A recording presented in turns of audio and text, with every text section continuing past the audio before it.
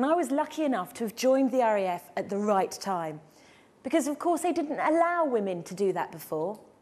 In fact, aeroplanes have been designed around men. So one of the arguments against having women in were that they didn't fit. And I read some research a couple of years ago about NASA when they first looked at the astronaut program. And what happened was they asked a doctor in the 50s to decide what was the ideal astronaut. Of course, he did all his research and he decided that women were the better astronauts. Mainly because we're smaller. And that means we use less oxygen, which means there's less of a fuel payload, so there's a complete saving. The argument to counteract that is that we talk so much we'd burn more oxygen, but I'm not yet to be convinced of that yet. Brilliant. And they did actually allow 13 women to start the training along with 7 men.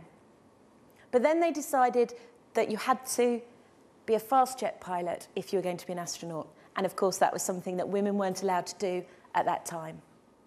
My theory is that in 1969, it was unacceptable for a woman to be the first man on the moon. But flying is an elitist world, make no bones about it. Only 1 in 1,000 people, whether they be male or female, will get through to a fast jet cockpit.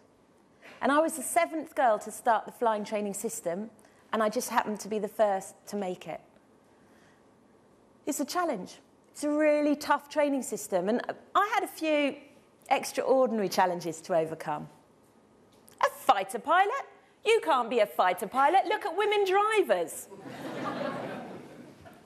Women can't read maps. You won't be able to drive once a month. Fly,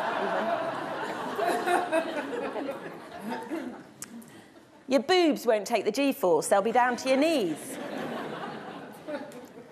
And from a doctor, true story, your womb might pop out.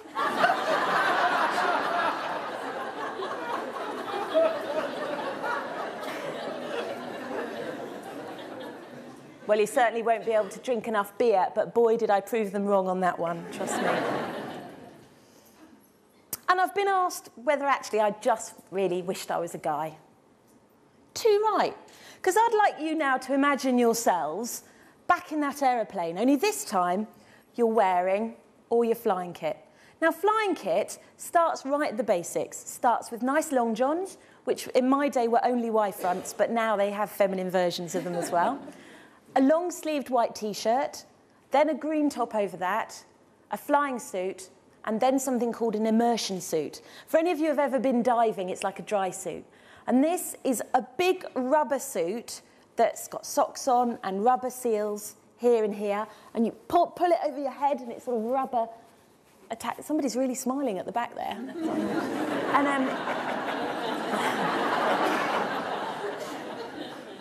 And a big zip that does it up.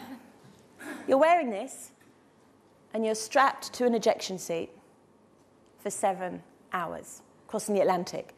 Now, this is not business class. There's no toilet, and you need to pee.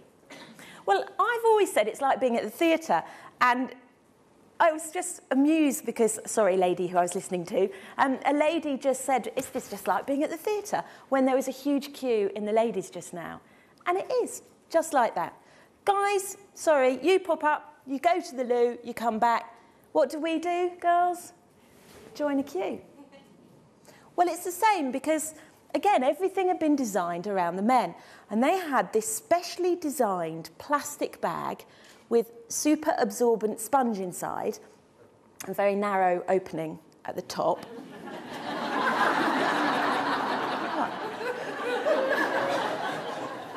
And an extra zip down here.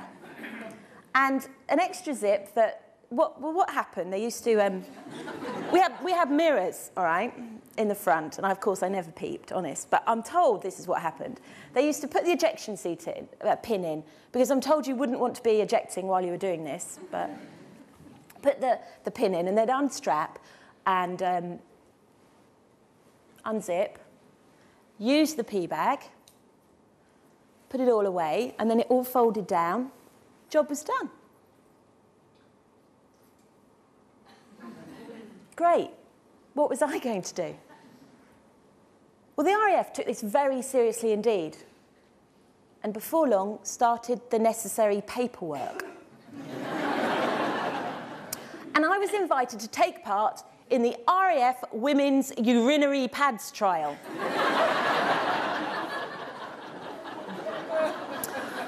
Now, this trial consisted of peeing on demand, and we all know what it's like, don't you? When you have to go to the doctor and they say, go and do a sample. You know how hard that is?